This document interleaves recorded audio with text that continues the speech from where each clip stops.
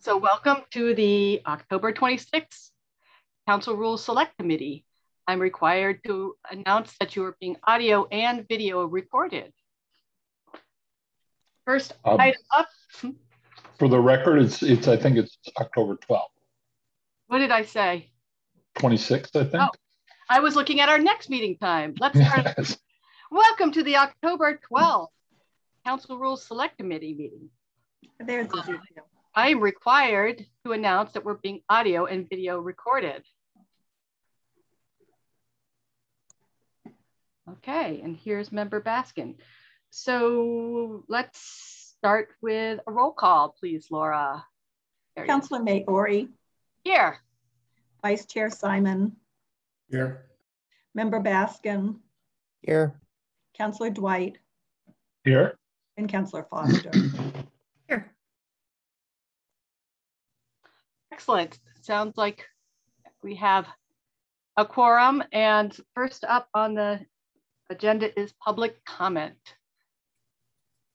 I see, actually, I'm going to make an announcement before public comment, which is, this isn't something I'm going to deliberate on right now, but I am doing an experiment and I invite all of you to join me. For the duration of this meeting, I'm going to drop titles and use people's first names because Ezekiel had brought up that as an agenda item, and I thought it would be an experiential, it could be an experiment, and we can just sit with it and see how it feels when we drop titles. And we could possibly talk about the decorum clause, or we can add it to a later agenda. But I think for one meeting, it would be an interesting experiment. You're not required to, but that is what I plan to do. And Laura, I'm encouraging you to, but of course, whatever your comfort allows. Okay, now on to public comment. I see some counselors here. Do they have their hands up? I don't believe so. Okay, so no hands up from Councilor Jim or Marianne? Good, thank you. Yes. Okay, great. So the first item up then with no public comment would be approval of the September 29th meetings. Did everyone get a chance to look at those? No, so maybe this is something we table. I was going to move to approve, but okay. How Councilor Foster? Laura, I appreciate your hard work, but it's okay. I didn't get a chance in between you sending them in the meeting to look at them. Okay, sounds good. I can put them on the agenda for the next meeting. Excellent. I withdraw my motion. Thank you, Bill. Okay, great. So we will move on to topics regarding the Council Administrative Assistant, Rule 2.5, Administrative Assistant to the City Council. Laura, is this something you could screen share? Sure. Thank you.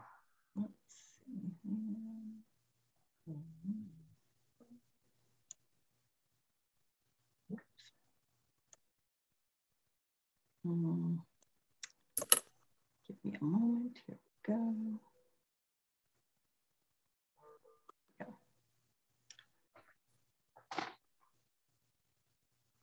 So I'm not going to read all through these. We'll look at them together.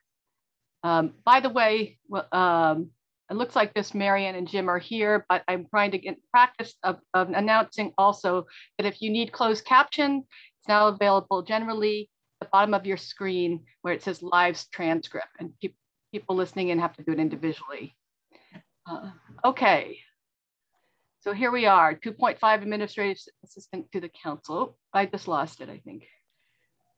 Okay, so I need to keep screen sharing it then. Okay. I think that if I try to take minutes, then you guys start seeing my minutes. Is that what's happening? Oh, I don't know. Yes, but Al. It's gonna be an interesting challenge. Al. Right. So I asked this to be put on the agenda. This was one of the areas that I had identified when I was just going through the rules. There's two things I want to bring up. The first is that the administrative assistant under the current rules is appointed solely by the council president. But this appointment is the only appointment that the city council does not ratify. So you have two employees. You have the administrative assistant and you have the auditors. Those people work for you. You hire them. You have to approve the auditors, and you are also required to approve the mayor's department heads.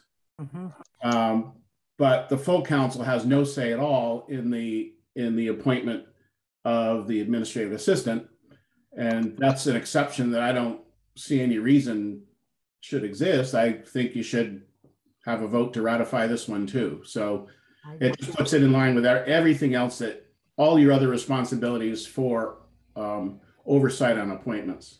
That's the first thing. The second thing pertains to the very last rule in that section that we saw briefly, which is 2.5.1.9, which, for a reason we can maybe discuss, the council administrative assistant is to advise the council president on matters of parliamentary procedure. It requires the administrative assistant to effectively act as a parliamentarian, which is a curious thing, given that I don't know that a person is hired expecting to have parliamentary procedure knowledge, and I'm going to guess that training in that topic never happens. So to ask an administrative assistant to be the parliamentarian for the city council seems like it shouldn't be, and I would suggest that be removed. Those are my two suggestions. Bill, Laura. I was just going to say I'd be very happy with that removal. I've never felt comfortable with that responsibility. Always very relieved when the city solicitor is there to respond. I would welcome training on it, and I do try to read Robert's Rules of Order if I'm anticipating a particular question, but it's not my area of expertise. Bill. Well, the job of administrative assistant came into existence actually once the new charter was approved. In fact, actually, it was the city clerk who provided all the services that Laura currently provides, although Laura actually much more. I was council president at the time and actually argued for and got the position of administrative assistant, a separate department that was beholden not to the executive, but to the council. The job description was basically drafted as based on the need. The parliamentarian issue, of course, is it is appropriate for the council, and I think important for the council, to have someone in an official capacity to serve as at least a parliamentarian reference point. We're given Robert's Rules of Order in our desks when we go into the council, but the fact is you can't start leafing through Robert's Rules of Order when there's some question of parliamentary conflict. It's rare, it does happen, but it's good to have someone who can serve as a reference.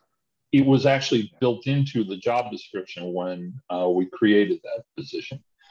The issue of, as far as approving, you're right, Al, and I don't have a problem with changing that. It was just, as I said, essentially this position came about as an act of necessity, and we're making it up as we go along.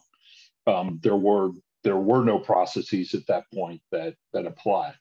So, but I do agree. I think that's appropriate, that because essentially in this unique aspect, the council president serves as a department head, a city department head, and only in this situation, not even when it comes to auditor. The president signs off on their timesheets and everything else, and approves purchases and the like. But only in that circumstance, and that's it. And that's why that existed. But you're absolutely right. It's the only appointed position, as far as I know, in the city that doesn't require council approval. So I think that that's appropriate. Parliamentarian thing, I just think it's in the council's best interest going forward that they at least have. In the past, what we've done, we relied on some council members who professed to have parliamentary process in mind. It turned out one of them didn't have a clue. but it's a leap of faith. It's also, if it's a councilor who's a parliamentarians vesting a certain authority in them as the final word, that may be influenced by their own political agendas. So it makes sense that if you have a parliamentarian, it would be someone who actually is essentially an employee whose purpose is to serve the council in all matters related to council business. And Laura is a superstar when it comes to that. In fact, predating Laura, there were only been 2 administrative assistants, was Pam Powers. And the 2 of them essentially defined the position as they worked it out, because as I said, we didn't have an adequate job description, and those positions started to become defined by their very good work and their energies that they devoted to this. So, and this rule was made after the fact, after we had actually, I think, this rule was made after we even had Laura. So yeah, I don't think it's inappropriate to tinker with it, but there's a historical context for it anyway. Al, yeah. Thanks, Rachel. It's very odd calling you Rachel here. I appreciate the egalitarian spirit. I really do. There's another side to this I want to bring up, which is basically you're putting an employee in a position to disagree with their employer. And that's a power relationship that can be very difficult for an employee. Mm-hmm. You certainly should have a parliamentarian. I mean, that's a common and routine thing for bodies to select someone to be the rule person. In my experience, typically it's a member of the body, but I would just suggest that it shouldn't be an employee. The employee shouldn't have to make a ruling that affects the decision-making of their boss. That could be tough. Ezekiel, then Bill.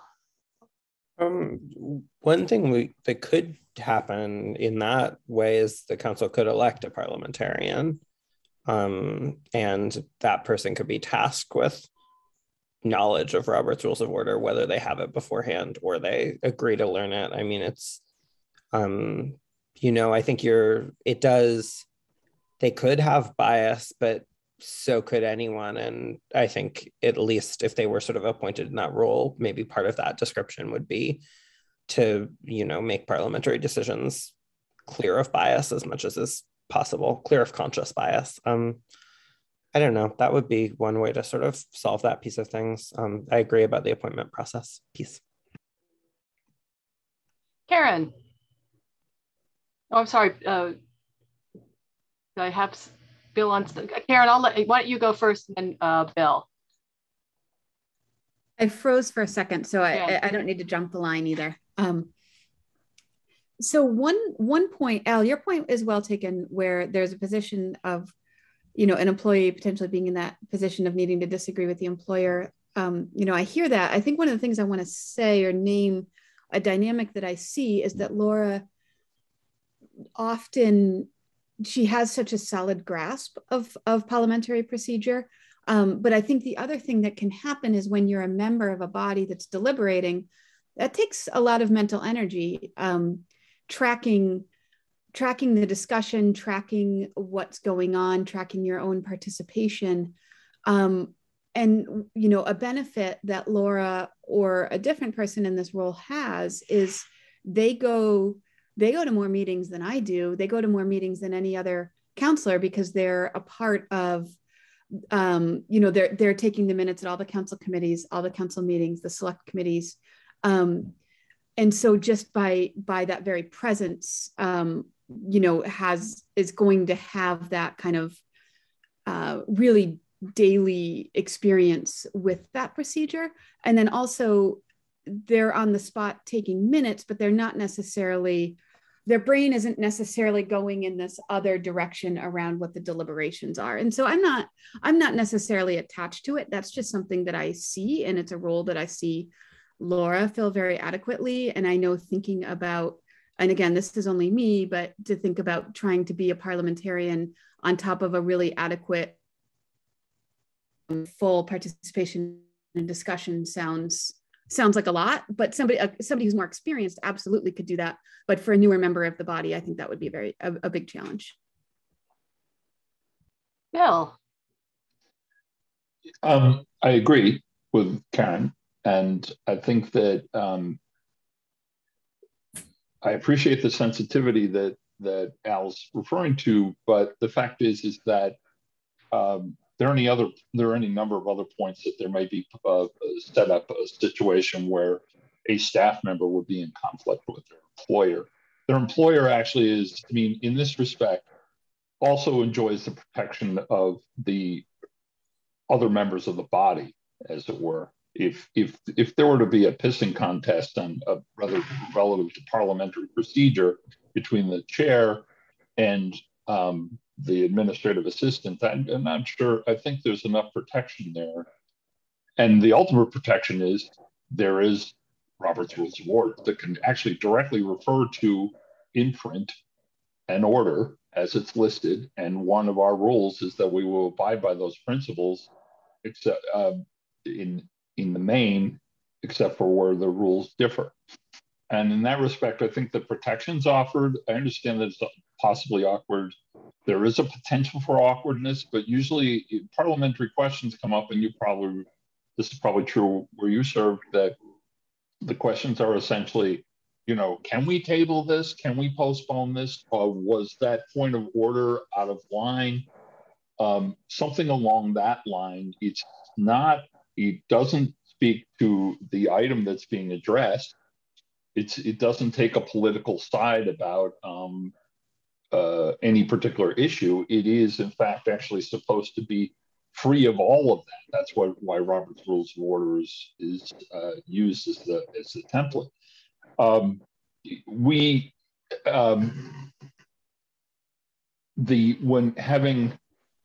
Back again, I sound like the old timer, but what we used to do, actually, the council meetings didn't have an administrative assistant, so some poor sucker in that meeting drew the short straw and had to keep the minutes. And as a result, there was no template, there was no rhyme or reason, no minutes comported with other minutes. Laura has a fluency, and let's speak about the position rather than the person. Actually, I think it's more appropriate. The administrative assistant, as Karen pointed out, has a fluency of process. There is a continuum of design protocol, and the minutes read in the same way all the time, and a knowledge that covers all the meetings that they end up providing minutes for. Back in the day, as I said, depending on who the counselor was who pulled that short straw, would have to keep the minutes. Sometimes it was literally about 4 lines long, and sometimes rarely it was as exhaustive and complete as what we get from Laura, and before that with Pam. I think that this is not I don't think it's a stretch to ask this of an employee who will actually sit and essentially, be in the position surviving many of the counselors, the elected officials, as they turn over and change. And that kind of continuum of knowledge helps facilitate the process, facilitate the meetings. I think by and large, people would be quite comfortable deferring to the administrative assistant as a parliamentarian. I know I am, much more than I was when we had certain counselors who were presiding over it, because there really was there were issues that came up with that made it problematic. In the end, no skin off my nose. I don't, however you guys play it out and feel most comfortable with it, but I think this one's actually shouldn't be that difficult. I'm going to weigh in, and I agree with Al that the position of administrative assistant should be weighed in by all the counselors in the hiring process. That makes a lot of sense. And I hear you about what I'm holding is, I'm interested in a larger sense in kind of the job of the administrative assistant and Laura's experience with it, because I think it's changed radically. And I'm not sure it's going back, since the pandemic, and there's new, and for example, public comment going up, and then so minute taking going up. So I'm trying to, I want to hold what Laura shared, that it kind of seems it's a, it can be a burden to play that role of parliamentarian. So but I do think it's a role that needs to be played by someone, and that's the conversation we could have. The reason is, my sense is that could be a difficult dynamic, and kind of if it's based on, if it's another counselor and there's, it's really based on something a little tentative, like who has, who thinks they have the most experience or who gets in the weeds. I don't know. It seems like that could go well or it could go wrong. And, but I think in terms of encouraging new demographics to run for council and serve on council, I think it can act as an intimidation factor, especially for busy folks who, don't have time to go to sleep for Robert's rules every night. So I think it's a role that needs to be played. And I don't know if, I think the role in general of counselors seems to me has expanded. I think our constituents are very engaged and are asking for, a fair amount from counselors these days. So, I don't know if it's something, Al, we met with your friend who was versed in Robert's rules. And I was thinking, can we have someone like on retainer or somebody who just plays that role? I just think I really like the idea of kind of someone who seems clearly objective. So that might be something to consider. Is this something we want to budget for, to have someone kind of as needed? But I do think we need somewhere to, or we need to invest in training for the council and the administrative assistant around formal training, because you get on council and there's nobody there to, anyone else except for Laura. Yeah, Laura. And then Al. I should say, I'm happy to continue doing it too, and never considered that it wouldn't be an appropriate role for the administrative assistant. And I also do avail myself of calling the city solicitor ahead of time if we anticipate, like when we have someone has a conflict of interest, and you might have a complicated process for dealing with that. So, I have that resource to draw on if I know in advance a question will arise. Yeah, Alan and Karen. Yeah, I do expect that any appeal to parliamentarian is extremely rare. Honestly, if the council fully utilized the rules that existed now, it would be operating a little bit differently than it does. So, it's incumbent upon people to actually get to know what the rules are. And it's only an appeal to Robert's rules if the council rules themselves are silent on an issue, right? So if you want to have the administrative assistant stay in this position, then I think as the employer, you should be paying for training for your employee, whether it's for the entire council or whether it's for the employee that you are making this function part of the job. The employer has a responsibility to ensure that the employee has the right information to be able to make the right decisions. I wouldn't change a rule over that. I would just, if you end up deciding that you want to leave the rule as it is, I just think, the council as an employer ought to do that to help their employee do the job. Karen. I actually have more of a point of order, but with this agenda item here and a person serving in the role also as a part of this meeting, I'm wondering if we should recognize Laura and bring Laura more formally into the conversation. That sounds like a good idea. Okay, so I move to recognize Laura. Second. Okay, Laura, please take the roll. Yeah. Oh, okay. Councilor Maori. Yes. Vice Chair Simon. I'm sorry, what are we voting on? We're voting on whether to recognize Laura. A little late.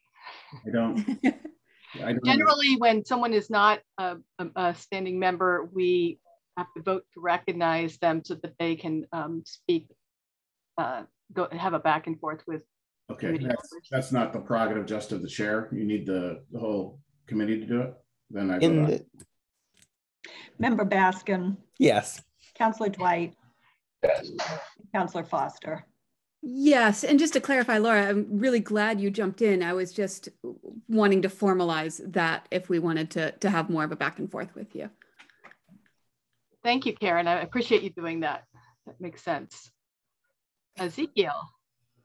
I did have a question on that note, Laura, for you, if you're open to it, which is just, do you feel like there's anything significant responsibilities of your role that aren't included in this list, or things in this list that you don't ever do? Like there's anything in this list that's not really part of your job? Well, I hadn't thought about anything that I do that's not included, but I know that there was one rule, that 2.5.1.6, I think it is, that's to secure 2 video recordings of the city council meeting. And I was going to talk about that, just that, you know, I was wondering where that came from, and whether that was a state regulation or something, because, Councilor Bill seems to have the answer to that, but. Well, a lot has changed actually when this was established, but yes, in fact, actually the video recordings used to be done by before it was called Northampton Open Media, Northampton Community Television was the official minutes. They served as the official minutes by state law. In fact, there had to be some video record along with the written minutes that correspond with it. Now, of course, when we first discussed this, it was still being done on videotape. And that was hence securing the videotapes. One went to Forbes Library and one stayed in the record. Forbes Library is so the public could see it. Now, of course, it's on YouTube. Now it's digitally stored, and there is no official designated spot for it to reside. It's with the contract that we have with NAM right now, and they have it, and there is their YouTube site. But should that pass, and the state has not answered us on this, I don't know if there have been any particular queries, but what do we do now that things are stored in a cloud or stored in a particular account if you want to reference those videos? Before there was a physical videotape. That doesn't exist anymore. And so this rule does not make any sense, really. Laura. I actually asked IT, and they actually do have a storage space for it that Frank Forbes showed me. And he said that and I have not been doing this assignment of putting the recordings there. They were put there consistently up through 2016, but he's going to install this clip grabber, it's called, on my computer that will allow me to take the YouTube recording and put it in this designated place. So there is a place now, other than just, you know, NOM's own archives. There's a place in the city. So, but I was just going to suggest we have one recording, because it's not a state requirement at all. I actually called the state archivist, who said that the retention records for municipal documents only requires the recording to be kept until the official minutes are approved or until the administrative use ceases. So there's no requirement, you know, in state law that that recording be kept. It's just our own, for our own purposes. So, but one should be enough. Yeah. Bill.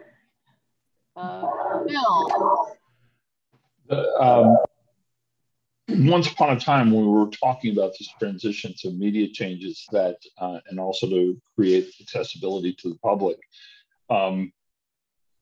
There was consideration to have the administrative assistant actually tag various points actually at each agenda item, tag it on the video so that people wouldn't have to watch the entire meeting to get to each agenda.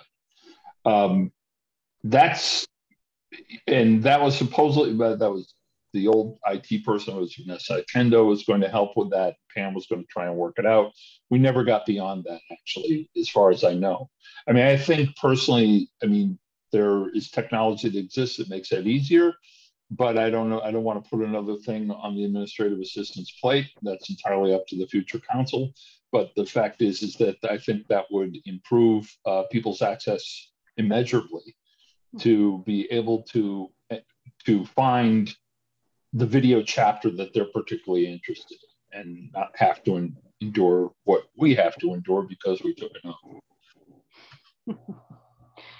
on. Karen. Oh, and then Laura. Just a hearty second to that, Bill. You know, as the technology exists and as we develop the bandwidth and capacity for it, I so frequently send residents clips of videos from our meetings and answer to their questions so that they, you know, I can summarize it in a sentence or two, but then to give them the backstory. And so I do the searching and then queue up the video and send it to them. And I don't mind doing that. But if the technology exists to match the recordings to the agenda items, gosh, game changer, that'd be awesome. Yeah. Al. Wait, Laura, did you have your hand up? Oh, I'm sorry. Yes, Laura. Yes, so my request for that one rule would just be to change the 2 to 1 in the number of recordings. Just clarify what the. Yeah, I bring good news to the rest of you because the technology does in fact exist, because that's what was used in Windsor, Connecticut. We outsourced that piece to a company, I forget their name, and they kept the recording. It was always available on the town's website, and it was always matched up to the agenda. So if you just wanted to see item 6, you pressed item 6 on the agenda, went to that part of the video. So that's already existing, and there really is no need for a city employee to have to manually do any of that. Right. I just want to make a point of clarification, Al, that because Karen put a motion on the floor, I felt we needed a roll call, but you might be right that as a subcommittee, as chair, I have the purview of recognizing people without a roll call. We can talk a little bit more about that, our next agenda item, but just to clarify, because a motion was on the floor, that's why I did that. So yeah, but any other thoughts on the administrative assistant? Bill. Oh, muted. Hit the mic. Yeah. Actually, to Laura's point, I think you could actually delete item 6. That because right now, this ties in with what Al was saying, we should follow up with Al Williams of NOM, but to see, I'm pretty sure that they have the means to do that for us. And then if we designate whoever has the contract for the PEG contract, the public education government contract, would be the people who would provide that service and be the keepers of the video, as it were. It shouldn't be on Laura. Laura never sees the video. Laura doesn't touch the video. She can't control or manage the video. It shouldn't fall on administrative assistant anymore. As I said, this only existed when it was on cassette tapes. So I happen to know personally there are no cassette tapes anymore.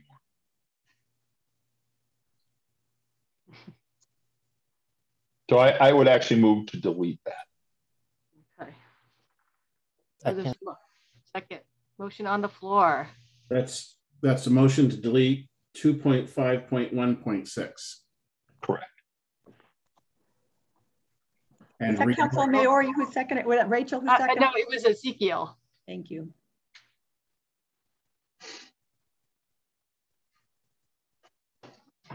Did you want me to roll call? Yes, let's do it. I was just saying if there's yes, roll call, please. Rachel. Yes. Al. Yes. Ezekiel. Yes. Bill. Yes. Karen. Yes. Okay. Sounds like we, yes, Al. Madam Rachel, I wanted to make another motion in line with the earliest discussion pertaining to council ratification of the administrative assistant's appointment. So this is pertaining to Rule 2.3.7. I'm going to read what's there, and then I'll make the motion. I'm just going to add to it. So it currently reads, this is under duties of the council president, to hire the administrative assistant to the city council and to supervise the individual in that position. So my motion is to add to that to say the administrative assistant appointment must be ratified by the full city council. Okay. Okay, roll call. Who was the second? I'm sorry, I'm not. Bill. No, thank you. Okay. Rachel. Yes. Al. Yes. Ezekiel, Yes. Bill, Yes. and Karen. Yes. Okay, that passes. May I ask one more thing? Yes. I just want to find out where people are at with the idea of eliminating parliamentarian role from the admin. If people aren't there, obviously there's not going to be a motion, but I think that's where the discussion is, but we could just wrap it up by letting me know where people are at with that.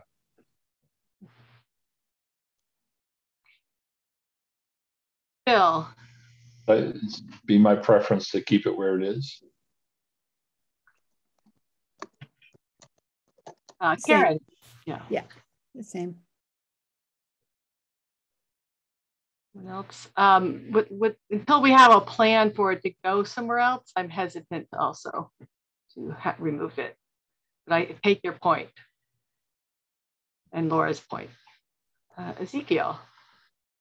Yeah, I think it's sort of would note it as something for the council to keep an eye on and revisit if they find themselves using a parliamentarian more.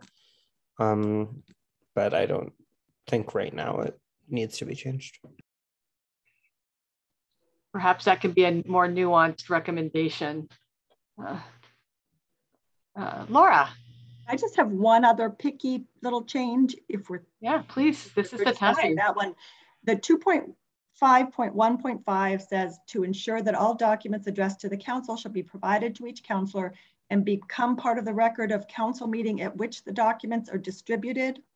Since the documents are no longer distributed at council meetings, I was just going to make the change to the second part of that sentence and say, ensure that all documents will be provided to each councillor and that any documents reviewed during the meeting become part of the permanent public record of that meeting, instead of, a reference to documents being distributed, since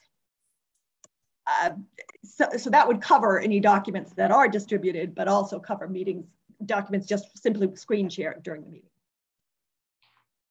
Ezekiel. I move to adopt the language that Laura just proposed. I second, and by way of discussion, I would say Bill. that I do second that, and by way of discussion, I would also say that this is actually a dream that I had when I first got elected, was to become paperless. We used to receive by City Courier, which doesn't really exist anymore either, a big fat manila envelope filled with the paper agenda and all the subsequent documents. It was wasteful. It was, I know of some councilors who profess to have a garage filled with those documents. I doubt it, but they said they did. And essentially, we eradicated a forest every time we had these papers distributed to us. This is much better. It also provides the problem with doing the printable documents was there were members of the public who requested, but not many. Most of them were reporters, and they had to be sent out to them in a timely fashion as well. But that also excluded a lot of other people who didn't have the wherewithal of the knowledge that they could ask for all those documents. Now they have access on their own to go seek out those documents online. Laura will print them up if requested, and she still receives requests. But as such, this is another issue where the technology, we finally caught up with the technology, or it caught up with us, and that we are now almost genuinely paperless. And I think that is a great accomplishment. And I think any rule that remains as a vestigial tale should be addressed. And I thank you, Laura, for proposing it. Al. It's just really just a point of information on this. So my only concern would be that that this process would somehow not make all the documents that are part of an agenda not available to the public in some manner. So if we could talk about that, because if you want to deal electronically, that of course that makes sense now, but those have to be available, easily available electronically, the same documents to the public. It's probably also a good practice when you go back to having in-person meetings that you have 2 or 3 printed copies for people who show up so that they can see what's going on.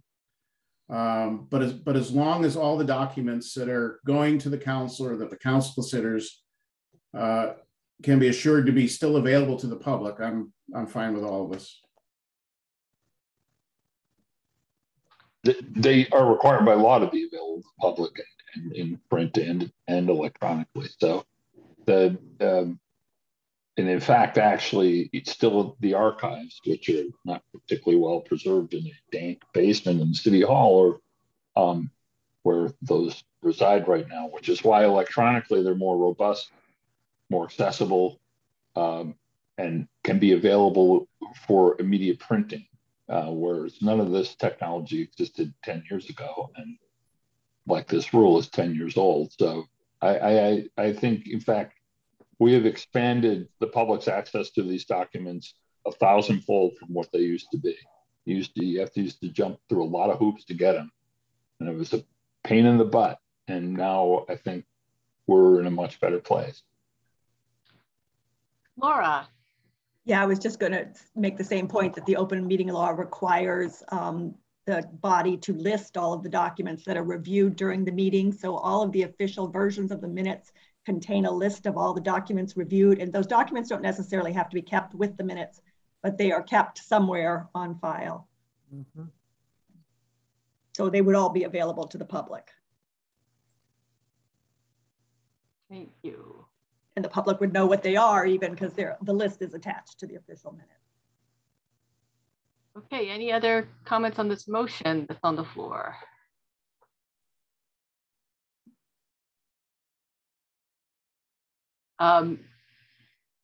We had a second, correct?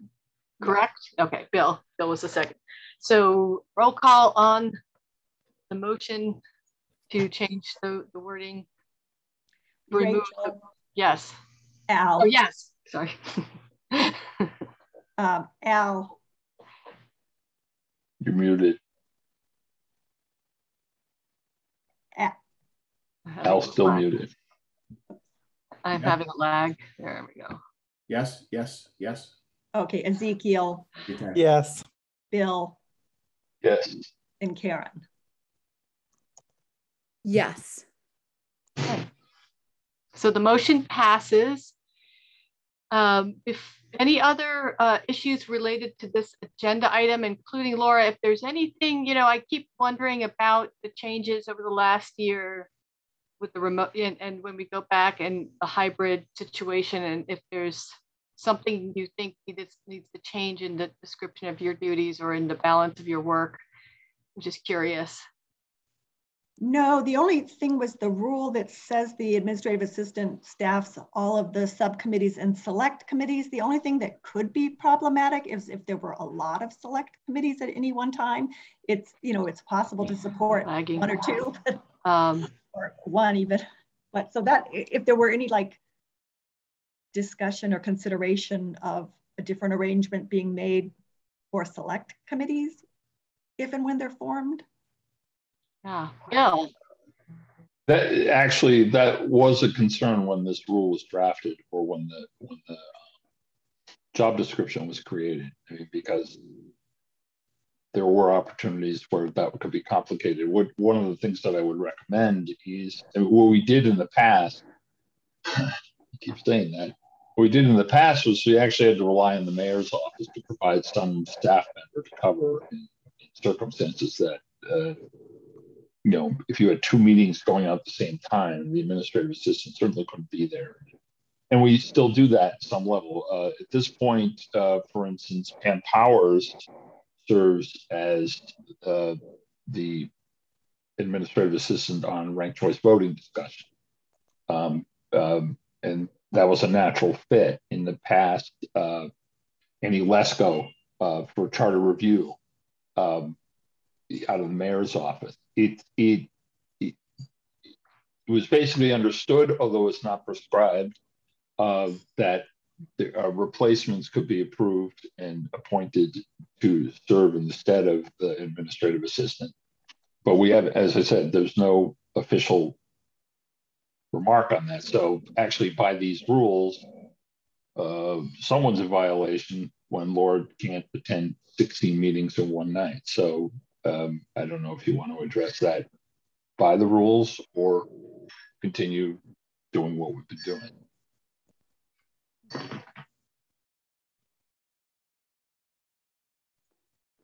Thoughts? I mean, I don't know if we could change the language to somebody's got to do it. I don't know if the budget allows for, you know, if it was really explode, like the work exploded, if council can get some sort of temporary help with that, if that's happened in the past. And by the way, Bill, I find the framework that you bring really invaluable, actually, because it helps me understand how we got someplace and question, you know, whether when and whether to change those things. But so that's a possibility to look at the language to, yes, Laura. You could just add the words select committees if assigned or as assigned, you know, to the existing language. As assigned. I could, I mean, to read, would it help if I read the language? I don't know. Sure. Because 2.5.1.2 says now to provide staff. Oh, I could screen share this. Okay. Oops. To provide staff support and record keeping to all standing council committees and select committees as assigned, and to assist committees with all aspects of reporting, or select committees if assigned. I was trying to somehow indicate. No, that big, yeah. Select committees portion was right. Not optional exactly, but got discretionary. It. Yeah, got it. I would offer that as a motion. Al. Before we get to that, I wanted to bring up the thought that the city council really should consider hiring an additional, probably part-time person to do these meetings. The administrative assistant is supposed to be working 8 to 4, 8 to 5, whatever, but she has to cover every one of these meetings. And so I'm sure she, with the council president, extremely flexible with those hours, but it's still an extremely inconsistent and in many cases, very long work weeks that I don't think should be. And I think more help is needed, particularly the staff meetings. So that's not a rule issue, obviously, but I would hope that the council would consider that.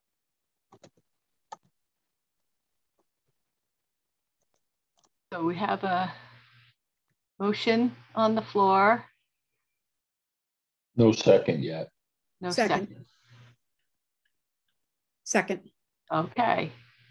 Discussion. Karen.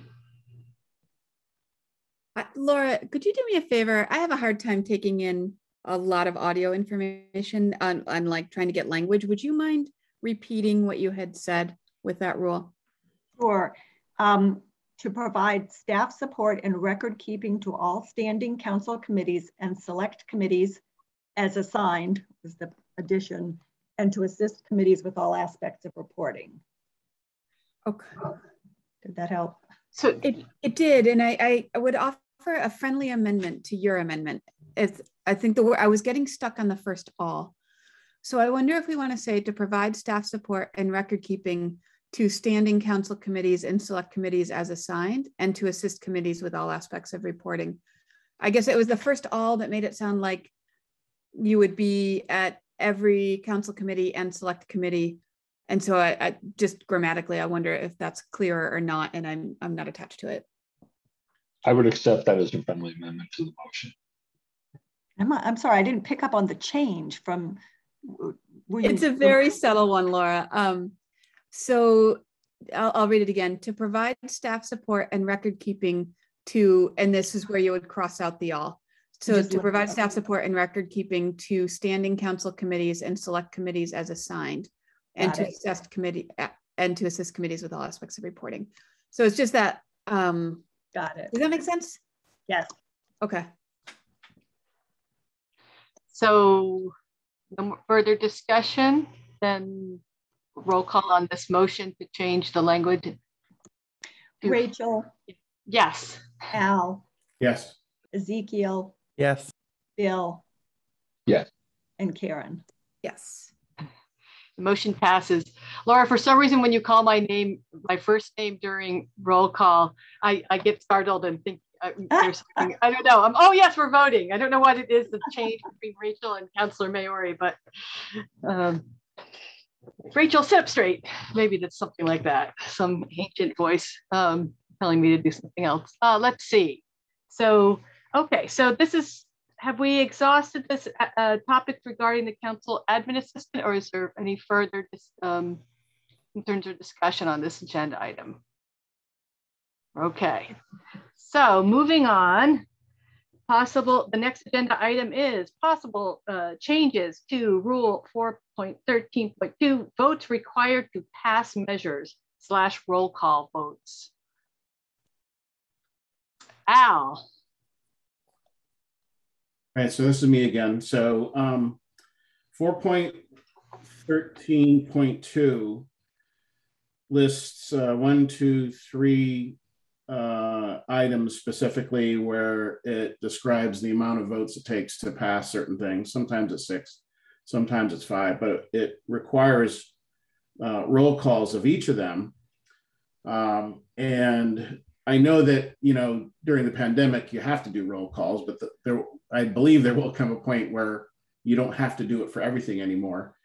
I think actually roll calls are just slow things down unnecessarily and shouldn't be required in any case, because the presiding officer can ask for a roll call vote if a vote is not clear.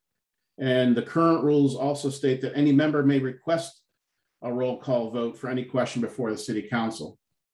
So the ability to do roll calls will continue to exist on an as needed basis and not be a function of requirement for certain types of votes. So my suggestion is to remove the requirement for roll call from each of those. And then the second part of this topic was the method of recording the roll call vote, because, and I don't know if you're doing this now because it seems kind of burdensome to do it this way, but the way it states in 4.13.3.2 method of recording says the first roll call vote shall be in alphabetical order, but each roll call vote after that shall progress to the next city councilor in the alphabet. So that at the end of every 9 roll calls, each councilor has an alphabetical progression voted first in one of the 9 roll calls. Now that just seems extraordinarily complicated for no good reason. And I would just suggest that you conduct your roll call votes in alphabetical order. Karen, did you have your hand raised? I was actually adjusting the temperature in my room, but okay. But I will defer.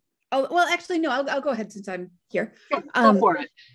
Yeah. And let me just announce that I'm having bad internet, so if you lose me, I'll take over if I go away. Okay. Go ahead. You know, I guess, Elle, hearing you talk, I know the roll calls are burdensome, and I think there are a lot of places where we, in accordance with state law, exactly which ones require and don't require roll calls to make sure we're compliant with that. There certainly are votes, though, where I think the public sort of deserves, for transparency's sake, to see the councillor vote one by one rather than listening to the aye, or, you know, the yes or no or the aye or nay, and kind of trying to parse it out through there. So I would, you know, I would need to look to verify state law. Bill, I suspect you know off the tip of your tongue. And then I know that's interesting. You brought up about the alphabetical order. When you read that paragraph, it's a total mouthful. It is how we do our votes in council meetings. And, you know, I actually really like it because it's depending on the order or what's happening. You know, there's certain pressures that fall with where your vote lies. And it feels relatively egalitarian to be voting first at some points and last at others. And I always track where I'm going to be on my next vote. Bill. It's true, actually. There's some of this is prescribed, particularly relevant to zoning laws, and that defines the proportion of the vote, whether it's a majority or a supermajority, and so on. The roll call, the affinity for roll calls is essentially a desire to make the counselors own their vote instead of losing themselves in a voice vote where they can actually pretend they didn't vote that way, even though it is logged. The alphabetical order actually was something that I bumped into when I first got elected, and for the same reasons as Karen, I found it actually refreshing, because it really, and you probably experienced this in Windsor too.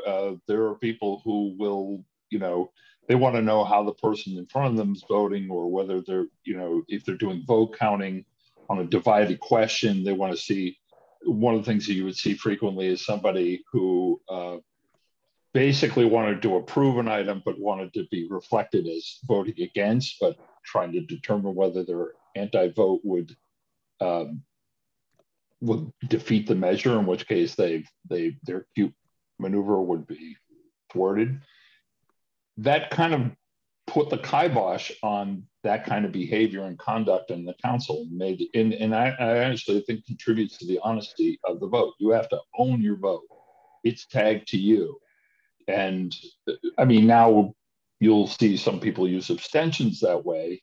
I haven't seen it with this council. I've seen it with past councils, but or pass and wait to see how the rest of the people vote. That's another process by which they're allowed to do. But actually, I have no problem with that particular rule. The other issue about the roll call, though, is going to become problematic. And I don't know where the state's going to fall on this, but if we do come back, you guys come back in a hybrid form, there has to be some clear recognition as to who, if someone's participating remotely, you'd have to represent their vote, not just with an I or an A, with a group, because whoever's presiding is going to have to determine what was said online versus what was said in the room. And I think the state may have some ruling on that or not. In the end, in the main, yes. I mean, in fact, actually before COVID, we breezed right along because we had lots of voice votes. And I've only recalled 2 incidents in my entire tenure where someone called, now more than that, for a roll call after a voice vote on it. I mean, usually what happens is if it looks like it's going to be a close divided vote, counselor will call for a roll call, or the presiding officer will, because simply so they make an accurate count. So I'm okay one way or the other. I think that I think there's this is worth checking with the solicitor, and maybe Laura knows, but I think there are certainly prescribed types of vote that require a roll call vote, and then others that are voice vote.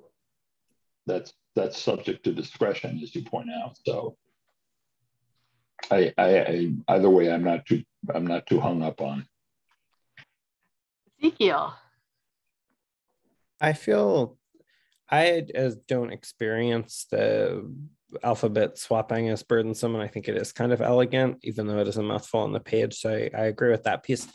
I think something that I would want in a perfect world, but recognize it might not be possible for the council, would be, instead of roll call voting, to have the kind of voting where people simultaneously vote yes or no, but it is recorded individually. So like voting with buttons, where each person marks their yes or no at the same time.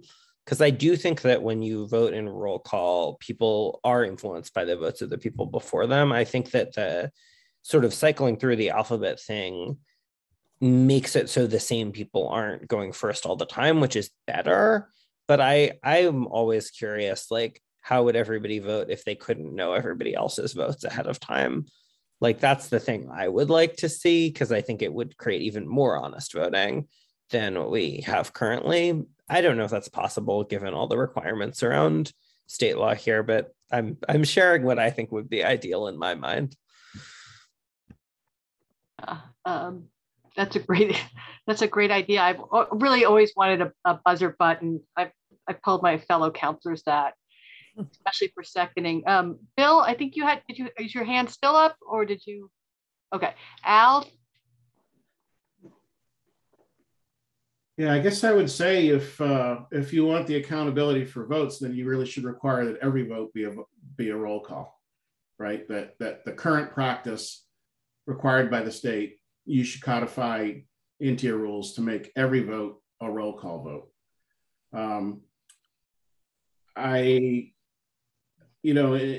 People are going to be influenced by whatever influences them, right? But if you've got city council people who don't know how they're going to vote at the time of the vote and will be influenced by the vote of the person before them, gosh, I really think they should find something else to do with their time. Karen. I think voice votes for a lot of what we're doing work well, especially the more perfunctory, for consent agenda. I'm blanking on the adjournment. Some of those, but Elle, gosh, there was a meeting maybe a year ago, early on, where the way the alphabet worked, I was the first or second counselor to vote, and it was on an adjournment, and I voted no because I didn't feel we were quite done. And other counselors followed up and voted no, where if we'd all been voting at the same, but it was like that opportunity, and that was a really unique case, and we can't write a rule for that, but that was actually an opportunity that maybe a little persuasion was helpful in that one thing, because what counselor votes no on adjournment, right? So it just kind of was a cue. But then most things, or I certainly wouldn't write a rule for that. I found that to be an interesting example. And there are only a couple of votes where I knew how I was going to vote, but it was still, hearing the one by one was informational in sort of speaking the vote and owning the vote, and very publicly owning the vote as a roll call vote. So it has its role, although certainly I think voice votes, when we are able to do them again, have a lot of value for speeding up the meeting. Yeah, I just want to comment that I remembered that woke me up, Karen. And in that case, that was helpful, because my thought was, if a fellow counselor doesn't feel like this is done, then I'm fine staying. So it was almost like a relational vote. But I think Bill can go, but I also I think Al had mentioned something about adjournment and not needing roll call votes at some point. But let's hear from Bill, and then I can follow up. What I'd like to do is ask Laura. Laura, what is your understanding of state law requirements for roll calls, particularly on issues of zoning and finance? I know state law requires a certain number of votes, like a supermajority for the zoning ordinances appropriations. I don't know whether they're required to be roll call. So I've got to follow up and ask the city solicitor. I also just want to say that on a practical note, I think when we go back to hybrid in person, my hunch is that there will most regularly be counselors participating remotely. So then I just was trying to picture the switching back and forth, and if that would just be confusing for the public, just that. But I do, I do think roll call takes up a lot of time, and it can be redundant or feel that way. Al. Based on what I'm hearing, you should probably just leave the rules alone in this regard, because once we get past the pandemic, you are not required to do roll calls for everything, and any counselor has the right to ask for one in a situation where it isn't already required. So, gotcha. But let me just come back to this issue of the adjournment and voting no. Every motion should have a discussion option. And I would think that's where you'd have your discussion of, I really don't think we're done yet. We shouldn't adjourn. And you can hear from discussion where things are going, which is why I never made a motion, right, on that prior issue regarding the parliamentarian, because I could hear the discussion. I wanted to be sure about it. But the discussion was, no, people aren't on board with that. So that's the end of it. So maybe there's, in the meetings, just need to be sure that there's always a discussion factor for the motion, because that's the opportunity to persuade each other through comment. Bill. I think, but I'm not sure, that the requirement of no debate on an adjournment motion is actually part of Robert's Rules of Order. Worth checking. I might defer to the parliamentarian, but I think that that is correct. I actually checked that. It is correct. Yeah, it's a non-debatable motion, and as such, what you had was in Karen's case, you had a council that's more than willing to accommodate someone who was prepared to vote no. And, you know, there may be a more contentious council coming down the pike somewhere in the future that might not be so accommodating, but there it is. It's embedded in the rules, in Roberts anyway. So I think, I mean, another important point is, I think when you all and the new councilors convene, the first thing you do, one of the first things you do in your first meeting is to vote on the rules. And as such, the meeting will, in all likelihood, be a hybrid version. We agreed not to convene anymore in place and only do it remotely until the next term starts. And at that point, it would be up to that council to decide what makes the most sense, I think, relative to those rules of voting and what challenges are presented by trying to manage a hybrid meeting and so on and so forth, and, you know, work out the bugs as you go. Also, the rules are subject to change and can be voted and changed if the problem presents itself and the rules run counter to that solution. So I'm just saying that I take your point, and I think those are good thoughts worth holding on to by those of you who will be returning for this conversation. And it would certainly expedite a meeting to have less roll call votes. And it's been so long, I've forgotten. And I have to say that, you know, they would annoy the bejesus out of me. They would have to roll. That's why actually this amount of roll call votes actually deters people making motions. In some cases, I've noticed that people are a little reluctant to go through that just to have a rather simple motion addressed. So, you know, for instance, the recognition of Laura, for instance, and stuff. So you guys will have a chance to sit with this for a little while and see what works best for you as going forward. Ezekiel. There should also be a lot less roll call votes without second readings, optimistically. So that would be helpful too in speeding up the meetings.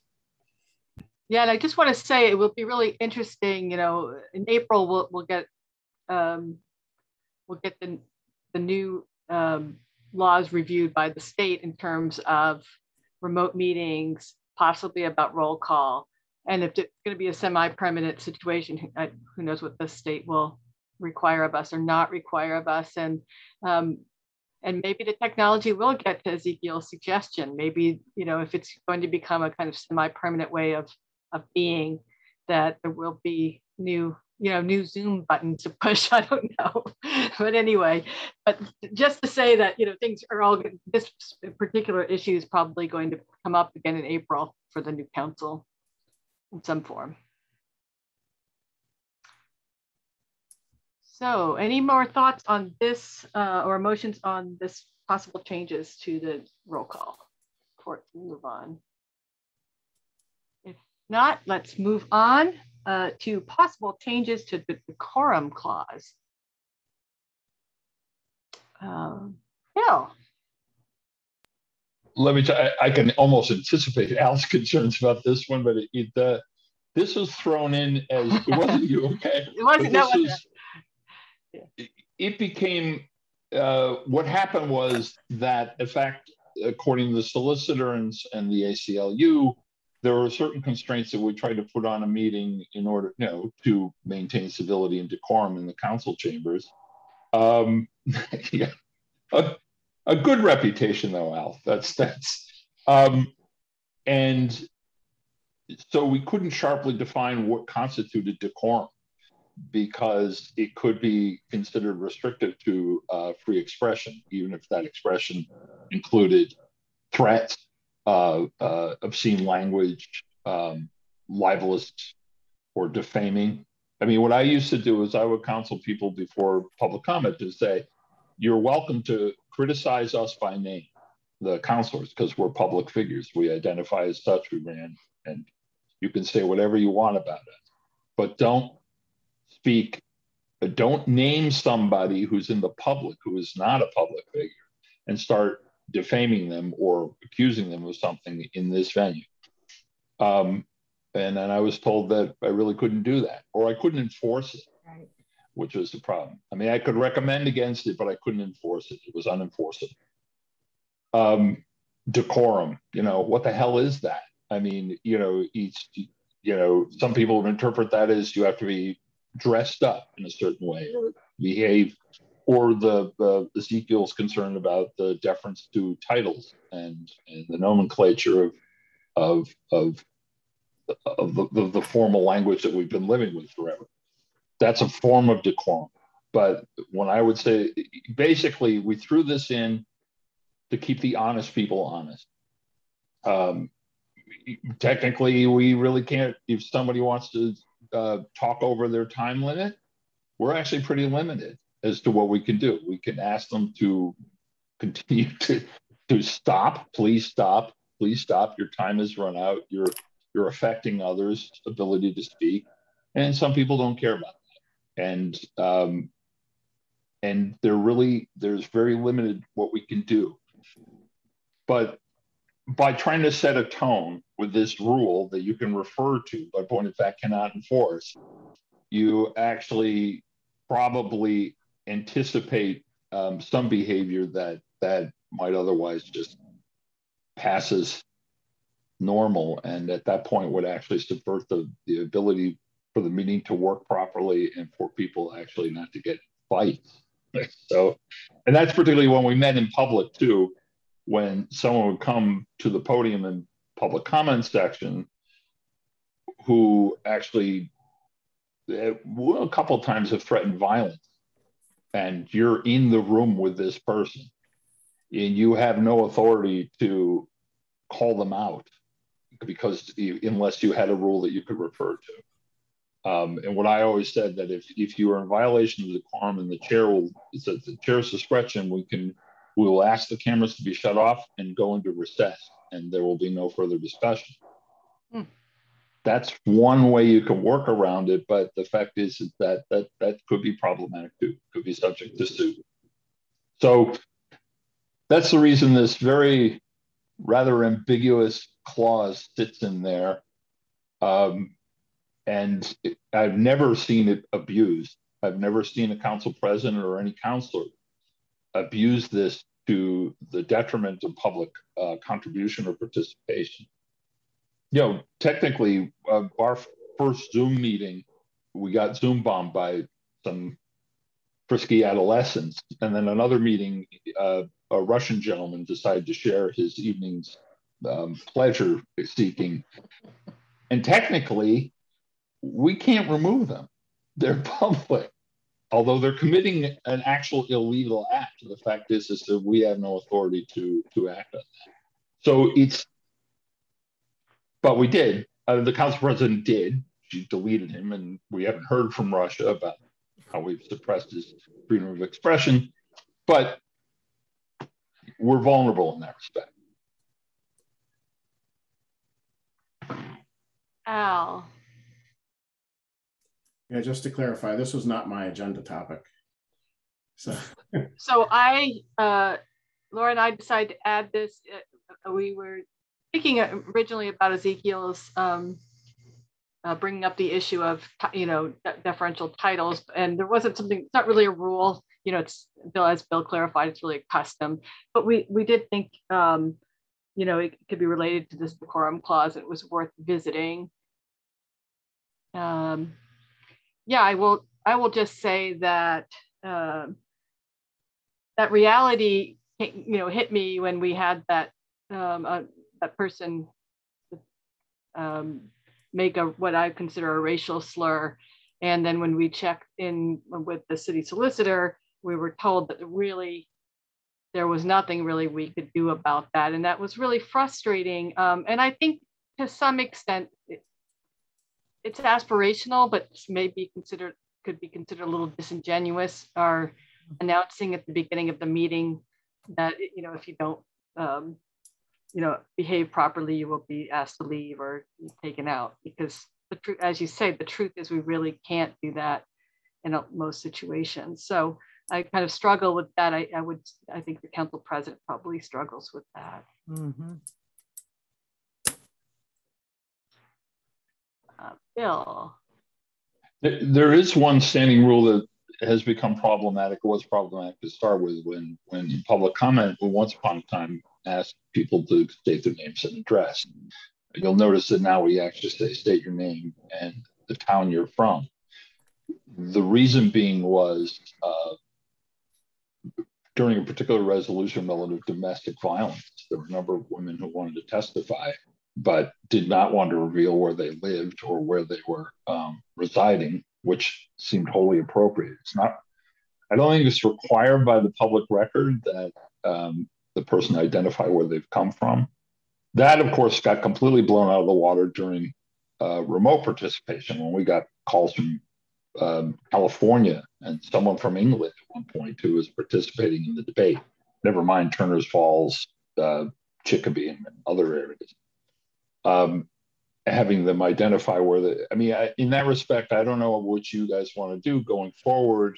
Maybe having them identify from what town they're calling from is appropriate. This goes back to the public comment discussion. But be mindful that there are some people like that racist bastard who said, that MAGA guy, he just decided he was going to be anonymous and stay that way because he didn't have the courage of his racism. But there are other people who genuinely need to protect themselves, that stand in real risk by identifying their location or even expressing their opinion, and they should not be silenced. And so there, in that sense of the decorum issue, that's for a future council and a future council president to decide what's the best way to proceed to facilitate access even to racists and bigots of all stripes. Everyone, that's the nature of free expression, but how do you allow it? And how, and to what extent does it become disruptive and unacceptable? And what can you do about it? Those are all the challenges before you in this rule. And I honestly don't see how you can modify it in such a way that it would make it more effective. I wish I could. Well, point of clarification, I was going to say that public hearings, there's a little bit more latitude for the council because the public comments have to be related to the hearing as opposed to general public comment. So that is a slightly different way of approaching it. To that, yes, because that's part of the agenda, because the public comment is actually embedded in the agenda. So they have to, once they're part of the meeting, they actually have to abide by, you can speak only to the items on the agenda. You can't start telling us about the dogs that scream in your head at night or something. You have to talk about this. And whereas with public comment, it's an open forum, and that, as we discussed before, as an open forum, we've experienced transcendent moments in there where people recite poetry, done dance performances and things like that. In fact, it has very little to do as a rule with the items on the agenda or the debate points, and sometimes it has a lot to do with it. So again, that's for you to define. If you are in, the problem is that if you wanted to, as we said before, if you wanted to have that type of power and authority over the public comment, you have to embed it in the meeting after roll call, as opposed to having it outside. Because once it's outside, you're providing a public forum without constraint, you just have to rely on all the people participating, obey the rules, as it were. Ezekiel. So this is kind of the thing I don't understand about the rule about public comment, the 4.8, is that if public comment is outside of the meeting and not governed by the rules of the meeting, then why do we have rules about public comment in the rules of the city council? I guess I'm confused. That feels it feels a little muddy to me. I'm not clear. Are you saying that the public comment is outside of the purview of the rules? Bill. I think technically, yes. It'd be worth talking more granularly with the solicitor, but yes. Essentially, what public comment is a forum that the council offers or presides over. It is, in some cases when we're discussing committees, it is that opportunity for people to come speak. It's frustrating insofar as that it's not a back and forth. It's not a dialogue. It's usually a monologue, or if there are questions, they're rhetorical. They can't be answered in the context of the meeting. It's not on the agenda. So it was, and again, this is something that evolved, as I said, predating this charter. And yeah, I think in the main, and that's part of the solicitor's point, is that we have very limited authority and power over that. It's basically, we're inviting you to our house to speak. Please respect everyone when you speak, and please keep it under 3 minutes, and please do this. But there's no public comment jail. There's no authority that we can simply say, stop it, shut up, you can't talk. Once you open that, once you create that system, then you're very limited in how you can manage it. And we even technically, I think, our 2 minutes or 3 minutes, or we keep it for an hour and a half, it might be problematic. But we'll see. If it goes unchallenged. Al. Yeah, so there really is a glitch in the order of business for the agenda. You really should have the roll call first to basically determine, do you have a legal council meeting?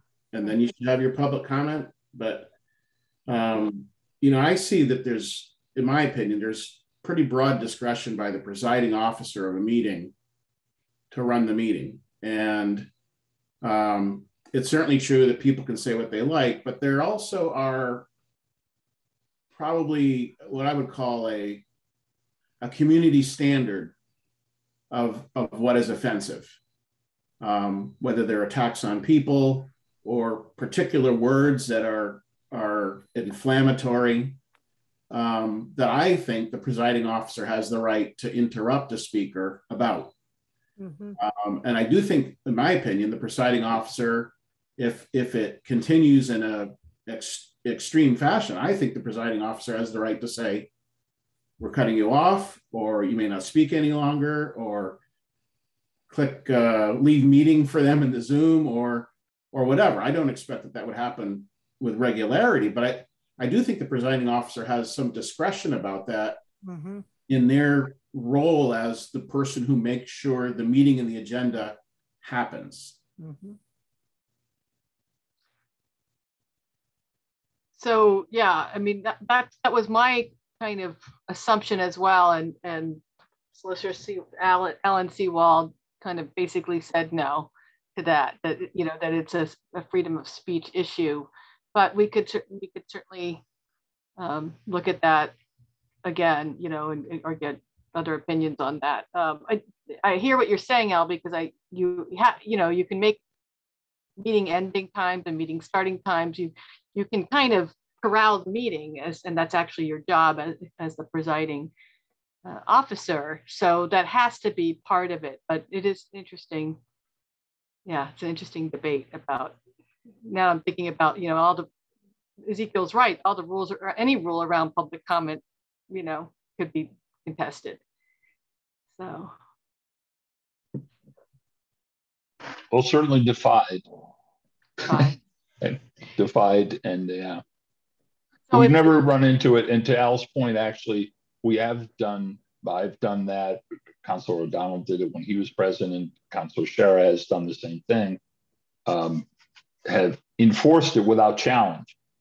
It's just that I don't know if it could survive challenge. But we've been. It's really rare. We've endured some pretty harsh, inflammatory remarks and out and out threats. Actually, from what I understand right now, for instance, there's a meeting convening of the Arts Council right now where they're not quite sure how to deal with the public comments, which have been ardent. And so, right now, this is a system that doesn't have hard and fast rules. It does have our rules, but the rules are not necessarily enforceable, but at the same time, they do project a sense of expectation, community expectation and standards. And you can be called out for racism. You can be called out for bigotry. And you're right, the presiding officer can actually call out those people or disconnect them. And I don't think you'd hear much of an objection. But, you know, if someone were to challenge it, probably wouldn't survive a challenge. But it would make an interesting court case, that's for sure. And, you know, sometimes you just have to live with that. You have to live there with that. I think it's incumbent upon the council to project an expectation of civility and proper discourse and advocacy. Beyond that, and in the hopes that the vast majority of people will comply and be thoughtful and participate thoughtfully. So, Karen. Yeah, Bill, to your point, and Jean Louise and I had talked after that comment that you referenced, the racist one, and about, you know, possibilities to stop that public comment, and as Alan Sewald had told us, you know, that we have very little actual authority, but at the same time, people who come to public comment or who come to meetings, I think want to be in a space where they're going to feel also that decorum as well. You know, it is not an uncommon thing that people talk to me and say they're afraid to speak about an issue, they're afraid to speak up. And I think we as a council, through stating what we expect, and you know, it may or may not be legally enforceable, but I think we can state and model what we expect. We can help to create a place where, you know, that's encouraging and welcoming of members of the public to come forward. And there will always be people who are nervous or afraid to, but the more we hold the bounds of appropriate sort of behavior of not calling people out by name, you know, not letting racist comments slide, those sorts of things, I think the more we can do to actually open up participation. Ezekiel. I agree. And I also think that one thing, although it might create an open meeting law problem, but counselors there, we do have the rule, counselors will not respond to any comments from the public. And I think generally speaking, that makes sense. But I do think, as with all the rules, if a counselor wanted to respond, they could move to suspend that rule so that they could respond to a specific comment if it was particularly inflammatory or upsetting, which I know has happened without a suspension of the rules at least once. But like that, you know, I don't know. I think it's complicated, and I think it's this weird, like, rules that aren't enforceable but are like aspirational. It's a weird kind of rule to have, but at the same time, like, I'd be hesitant to take the guardrails off completely. I think that wouldn't do anyone any good, really. Karen, Bill? And this is actually a question that Bill may have an answer to, but Ezekiel, to what you were saying, you know, there is the rule that counselors can't respond to public comment, but I just want to make sure I'm clearly understanding the tools that are available to us as counselors, because can't we make a point of order objection that would, I don't know if I have the language correct on that, Bill, do you know that exactly? Well, you could if you were embedded in a meeting, if you're in the meeting, right. But okay. you're not in it, technically even in attendance. You don't have to be in attendance at the time. So, I mean, you know, and I think, you know, actually, to Ezekiel's point, I think I agree.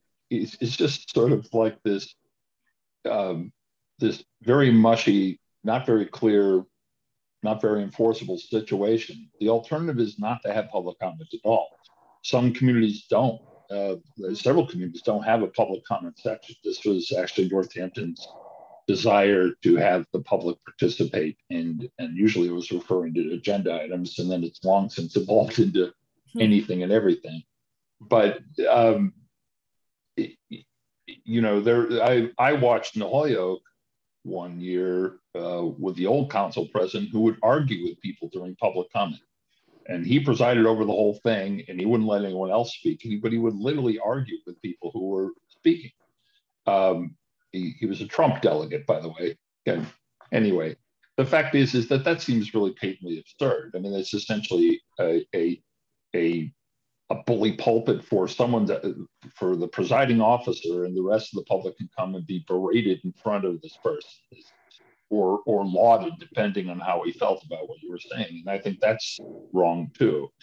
And since you're not in the context of a meeting, theoretically, you're not held by the items of agenda, right? The council president, the councilors, if they wanted to participate in the conversation, which opens a Pandora's box I don't even want to consider, but if that were to occur, they don't have to abide by the agenda either in that respect, even though there is public assembly that is recognized as the quorum of the body present at the time, and they're not speaking to items of the agenda. I think you really run into a dark swamp there.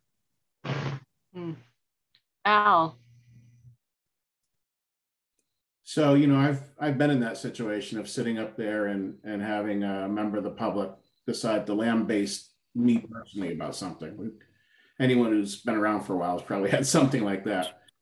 And, you know, our rule was it's a one-way street on public comment. We did have a section in our agenda called communications from council members, which may be analogous to your 1-minute announcements, where typically we would do, you know, this group is meeting here and there's a fundraiser for this here, whatever it is. But we would, in those rare occasions, take that opportunity to answer, to use that allotted time that I had as a counselor to answer back. And so that would happen irregularly because this situation wouldn't occur very often, but there was an opportunity fairly close to public comment, because this was always very early in the agenda, where if somebody felt particularly provoked by public comment, they could at least have an opportunity to respond. And then, you know, we would simply move on with the agenda. There's certainly no requirement that people do that, but it seems like there's possibly an option where a counselor gets a bit of time and could say it if they liked. Bill. Mary Ann will remember this, but we had a counselor who had a very similar to her name to her, who at one point decided that he stepped from his council chair and went to the podium and signed up for public comment. Yep. And he railed against someone who was railing against him in public comment. And then he railed at the council, and then eventually sued us and lost, represented by Attorney Stewell. He was actually. I remember that. He figured out a workaround that he would go and speak as a citizen. Yep. He's a citizen. And he said, I'm not speaking as a counselor now, and then I'm going to lambaste you guys. I'm going to rip into you, and then I'm going to rip into the guy who just spoke before me, and take my 3 minutes doing that. That is one. I don't. There's no rule against that, as far as I know. But again, it was never repeated. No one else ever did it. They just thought, oh my God, now what have we wrought? But yeah, I mean, I think there's no rule against a counselor getting up and speaking as a citizen. Exactly. I want to share. Yeah. I want. Well, I don't know if this is similar, Bill, but I had when that Trump MAGA guy made the racist comment. My first urge was to unmute myself and talk over him, and I just was thinking legally, You know, I was kind of concerned about putting the council president in usurping the council president's kind of role there. But now that you're talking about it, you know, in a converse situation, that if it's public comment, I probably could have done that, or maybe I would have had to sign up as a member of the public to, and you could certainly make the argument that I was impeding with their freedom of speech. But that was an urge I had, to talk over his comments, just confessing. It could happen. We'll probably be back up there again. Al. You know, one of the things about this is that, and everyone wants to follow the rules, right? That's what we're all talking about, is having rules that people ultimately agree with or accept and follow, right? But it's not a situation of follow the rules or else, because that's the thing about this, is there's no sanction.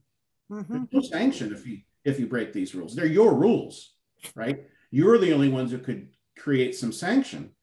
And so that's something to keep in mind when weighing, you know, the cost and benefit of things, is that it's not so serious that you're going to go to jail over anything like this, for running a meeting or violating momentarily a rule that you set up and have the ability to control entirely. There just isn't a sanction. Bill. Speaking of which, actually, this was a thing I actually wanted to bring up at some point, but the East Hampton several years ago had a counselor who said racist remarks in private. He had said it not in a public meeting, and it said it, but it had been chronicled. And the council recognized that they had to say something. They had to do something. There is no, you'll look in the charter or our rules, there's no way to provide censure or even to remove a counselor that you find particularly objectionable, other than the public has to do a recall vote, which is a pretty high bar in order to happen. But the council struggled in East Hampton at the time. They were very newly formed, and they were trying to figure out, how do we express our contempt for the remark and and challenge the counselor who spoke. And they really didn't have a mechanism in which to do that, and they were particularly frustrated. I don't know if you want to embed something like that. You could actually put something like that in the rules, the issue of censure, when a counselor is not abiding by the terms of decorum. That's a good idea. I feel like this goes to, I would love Steph puts in some concise definitions of resolutions, orders, ordinances, etc. But to me, that seems like it would be under the grounds of a resolution that the council could resolve that they found particular remarks objectionable or contemptible. And it's one thing that is curious to me about resolutions and the way they're currently functioning, is that the council tends to make resolutions about things beyond the scope of the local government, but rarely makes resolutions about, sometimes in support of a specific ordinance, but not, say, in condemnation of specific actions of the executive or actions of another member of the council, which I think you could do in a resolution if so desired. Would be interesting if needed. Yeah, that's it. That is interesting. And I guess I'm thinking, I'm still stuck on the public comment, because if it's something we allow that's not required, it seems like what Alan Seawald said was, public comment is now the public, and it's, freedom of speech. But yeah, but I guess I'm still stuck on, it seems like if we are what you were just saying, if we're allowing a rule, then we could just shut down public comment. I'm not saying I want to, but I'm saying I have some confusion over that now that I might have to follow up with, again, Alan Seawald. Since it's an optional, since public comment isn't required by the state. Yeah, Bill? Well, that's true. That's to Solicitor Seawald's point, is that when you create the space of a public forum and advertise it as such, then you have to abide by the rules governing free speech. If you don't have it, then it's not a problem. But, and at what point, and that's always been discussed, at what point would be the tipping point at which anyone would consider abolishing public comment. But it seems to hold, it serves a multitude of purposes, not the least of which is engagement by the public, and that you wouldn't otherwise have as a rule. I mean, you know, pre-COVID, you probably recall several meetings where we didn't have any public comment at all. Or if we did, it was somebody, you know, announcing some tag sale they were having, something. And there have been whole years where that's essentially been what public comment was. And then when there's particular controversial issues or issues that arise in the larger scale of things that prompt a lot of participation, and then with the advent of remote participation, even expanded the opportunities for people to comment. But that's the thing, is I think it's actually an integral part of people's understanding of what the council is and what council meetings are. By and large, it's all they know. I mean, they'll stay for public comment and split the moment we call the roll, because now they're just going to talk douchey stuff, and I don't want to be part of that. And you know, or usually leave right after they speak. After they do their mic drop, then they go off and, you know, play Angry Birds or something. So, but I do think it's a critical feature of this, particularly as the community perceives it. So I wouldn't recommend abolishing it. However, you know, just so we're understood that the rules that we have governing it, just as Al pointed out, they're just suggestions. It's not like, you know, we're just suggesting, we're asking, if we're going to invite you into our house, please behave. Wipe your feet before you come in the door, and don't slap anyone in the house, you know, and then we can all get along. But after that, I mean, really, we have no agency as far as that goes.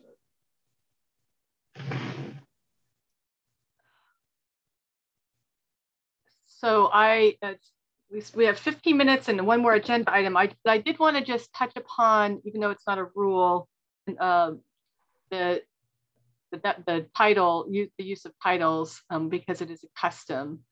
And I'll just say, you know, I'm just thinking on it, and I definitely have, I'm of two minds about it, because what I'm noticing is I personally like the buffer of having this like alter ego.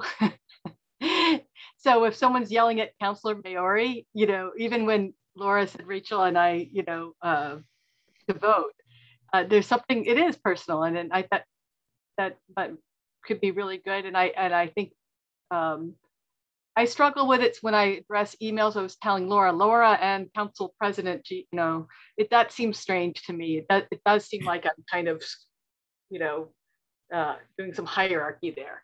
And so I could see that, and that's part of the kind of problem with how approachable city government is. And I also will just kind of own that there's something about having that buffer of a title. It's not so much about the prestige of the title for me, but of just having a different name. You know, maybe if I wore a white wig and a red robe or something, you know. So there's something about that I'm going to sit with. I just wanted to put that out there. Karen. Yeah, I'm glad we're talking about this, and it's something I'd like to sit with and consider further. What's coming back. So when I first started on council, and it was really hard to get used to, you know, Councilor Maori instead of Rachel, or, you know, Councilor Dwight, like that was really tough to get used to. And I've actually grown to appreciate the sort of respect, I guess, that in some ways that it gives in those conversations. And then with my constituents, I'm always Karen. I send my emails Karen, you know, when they, you know, when I interact with people. So that's a shift I make with that personal engagement with people. And people usually start off formal with me, and then I quickly just sign my first name, and it becomes that. But, you know, one of the things that I've been thinking about when I saw, you know, when you first brought up we wanted to talk about this, is I was, maybe a fact not a lot of people know about me, I used to be a high school teacher. And that was rough, because I was 23 when I started teaching high school. You know, I was not that much older than my students, and it showed. Until I had kids, I was getting ID'd. So, you know, one of the most striking moments though, that ever happened to me as a teacher was a phone call with an angry parent. And she, you know, it doesn't matter what she was angry about, but she was really angry with me. And what she did throughout the course of that phone call was she called me Karen over and over and over again as a way of sort of moving me down the rank. And I didn't expect teachers to call me Miss Foster, or, you know, parents to call me Miss Foster, but there was something about the way she sort of weaponized that informality to sort of say, like, you're really young and I'm going to lord that over you. It's really how it landed on me. And for whatever that's not, I don't know, that it's kind of a squiggly line to get over to council. But I think about perhaps a first term counselor or a counselor who may be coming from an underrepresented group, you know, somebody that's then joining this body. And I think about perhaps the symbolism of them being a part of that body and being referred to as counselor. Sort of, I don't know, I can just, it's challenging, I think, for people from underrepresented groups perhaps to join in, and referring to people by counselor and that formality can be a barrier, and at the same time may also confer some respect, you know, from the public as people are talking with them. And I don't know that that was a super linear point, but I felt an important one to make. Yeah, Al. So this was something I used to feel very strongly about, which is that I didn't want the use of titles because in my role as an elected official there, I wanted us to be seen and understood, and for ourselves to understand ourselves as still part of the community, that we weren't separated by having a title. But that was me. And over the course of time, what I came to understand, and this gets to something Karen just said, was that I found that people who are in underrepresented groups are not given the respect that they deserve as a human being based on their place in our society. And people in that situation who have achieved through education or whatever a title want to be addressed by their title to ensure that they get the respect that they should have had just by being a human being. And that wasn't my experience, right? But that was their experience. And I've just come to recognize, and I guess this is like pronouns in a way. It's like people have a right to be addressed the way that they want. And it's no skin off my nose whether it's Jane or whether it's Doctor. That's this person who wants to talk to us or communicate with us. And so if someone wants to call me Deputy Mayor, okay, I'm still Al, but in one phase, in this particular point in time, I'm Deputy Mayor. And just like this person who wants to talk to us can be addressed as Doctor, whether I would do it or not is not important. Just Bill. And I'm with all of you on this. I think, I mean, you know, the title, of course, confers a certain solemnity to proceedings. It also goes back to the conversation we're having about decorum. But it creates a special space. Maybe it confers too much authority and power for some. But one of the things that I found, for instance, when I first got elected, everyone referred to me as Councilor Dwight with a sardonic, you know, hello, counselor. Like, how is it possible that you are a city councilor? You look like you're on work release. And the fact is that it actually, when I was speaking with people in Hampshire Heights, I asked them all to call me Bill, and they never did. They always referred to me as Councilor Dwight, and it was more important to see me as such for them, and they felt more comfortable with that that form of deference that made me feel uncomfortable. I felt, well, you know, plays into all my fraud dilemmas and everything else. But and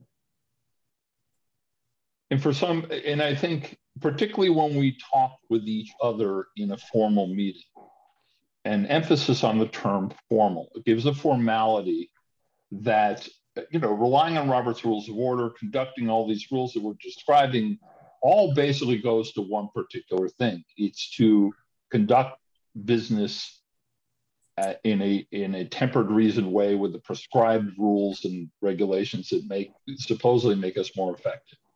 And point of fact, that's true. I mean, we don't go in and have a free-for-all pissing contest between each other. We subscribe to those. We wait till it's our turn to speak. We try not to speak over each other. We ask for permission to speak. We refer to each other as Counselor so-and-so and Counselor. I slip quite often, but we try to perform that way. That projects on the community as well, this solemnity. You know, just a little before my time, there used to be a dress code. I would have been required to wear a tie. I got all sorts of grief because I refused to go and wear the tie. I mean, I couldn't even find a hair tie at the time, but it was that has long since changed. But the fact is there was this, and I was considered in rank violation of that sense of formality. I was the hippie bomb thrower. And so now I'm the old graybeard who basically thinks that, you know, I was like Alice, so let's get rid of the titles. They didn't really, they just created a certain power dynamic that I don't think I was entitled to. But at the same time, they actually do have value for the people who actually, and more particularly the way we conduct our business in the council. Mm-hmm. I think, you know, in this meeting, I think it's perfectly fine calling ourselves by our first names, and we would do it outside this meeting as well, since we're all agreed. But in the council chambers, I think there's just a place for it. It is bizarre, and I think Al's absolutely right. It is like the question of pronouns and how do we struggle to address each other? What confers respect?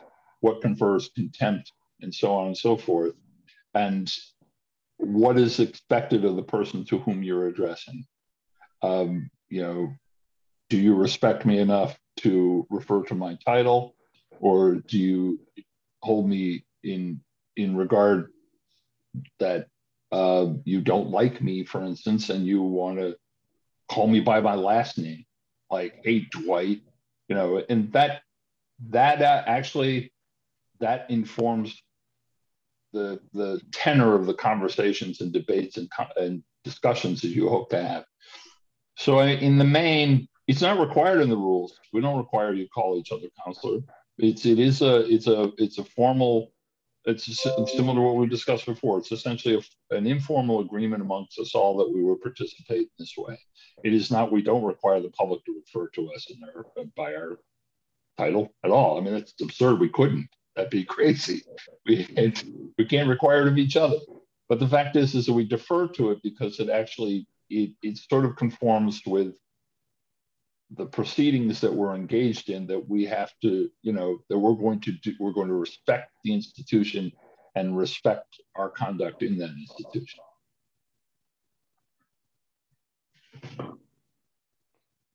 Thank you. Any more comments on that subject? I will say, oh yeah, Ezekiel. Yeah, I'm just appreciating the nuance and thoughtfulness in this conversation. I think certainly has helped me understand more of the reasons why using titles can be really beneficial. And I also am just appreciating the space to sort of be thoughtful about it. I think that's helpful with all of these sort of unspoken formalities and agreements and customs that we take some time to think about why they are the way they are. Thank you for that. I just want to share, yeah, I haven't really landed, but I have feelings about it. I wonder if, well, first of all, I think that the new council and the council president, you know, I think it would behoove us to have a round of what do you want to be called? That's a starting point. So, okay, well, I found this fascinating. if there's no more comments or motions around that, we have one more agenda item. Laura. I have to confess that that's an item from the previous agenda that should have been deleted. Oh, okay. That's interesting. Well, I thought maybe we had to review something about that. Is that why it was on? No, it was just a error. I'm not, I don't think there was a formal recommendation made on that. That was the only thing that, unless, because I know Councillor Bill made a suggestion, but it wasn't really, there was no consensus that I'm aware of. So unless you guys want, to make a final decision on that suggestion, if anyone remembers what it was, I can refresh. Right. That's why I think that's why we put it on there, is because we weren't clear about whether there's a motion. I like Councillor Bill. That's very Southern. The kind of first name and the title. Were you? I kind of like it. Well done, Laura. They covered all the bases. Yes. Or Brother Dwight or Brother Bill. I like it. We should just get more creative here. Yes, Brother Dwight. So to this point, there is no rule requiring a full reading. We don't have one now. To make a rule that says it's not required seems not useful. I think as the council president goes forward, again, when you guys convene, that it just be made clear that it's not necessary to read an entire zoning document as a punishment to people.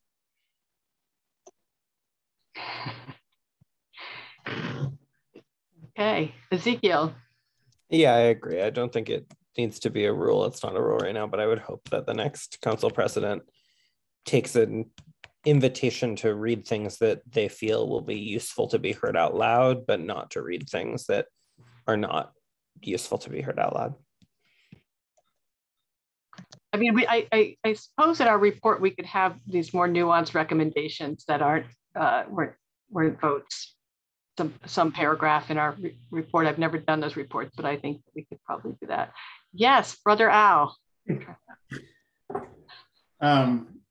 This gets back to a prior comment when I was wanting to make sure that all the documents associated with an agenda are available to the public. So if this is backup material for the agenda that is normally being read into the record, I mean, it really is appropriate to say all of the information given to the city council is available to you for this agenda item here or here. Whether you have a couple copies printed or it's on the website, they can go and see all of that. That's the point of making it accessible. So you don't have to do all this. It's there for people if they want it.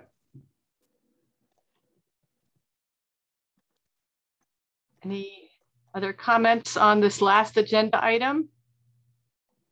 No? Comrade Foster, nothing?